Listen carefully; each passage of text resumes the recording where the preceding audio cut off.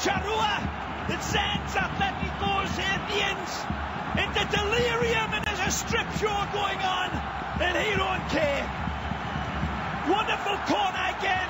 Set plays have been so brilliantly executed by Simeone's men, and this one is not defended at all. Diego rises, punches this one home with malicious intent.